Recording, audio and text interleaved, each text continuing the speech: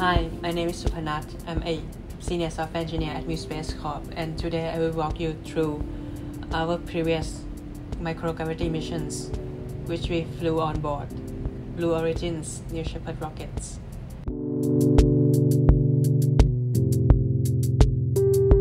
Our first mission was Mission 9, where we flew various items from our partners, which included materials and symbolic items, which all flew on board the New Shepard rocket inside a passive payload locker.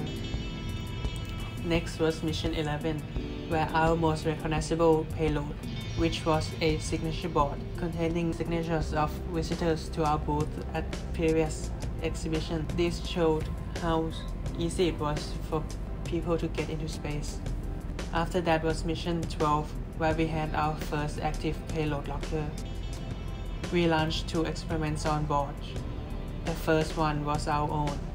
We designed and implemented a microcontroller board which contained various sensors, including accelerometer, gyroscope, and other environment sensors, which we intend to use on our upcoming rocket design.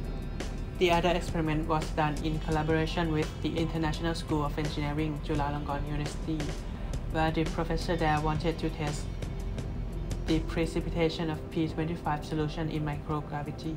Both of these experiments have been successful, and the results of which are being summarized, and we are looking forward to sharing the results with you. We also have plans to fly on board Mission 13 or Payload 10 mission, where this time we will utilize a larger single locker payload to include many more exciting experiments, including our own and from our partners. I hope you stay tuned to find out what we intend to launch on this next flight.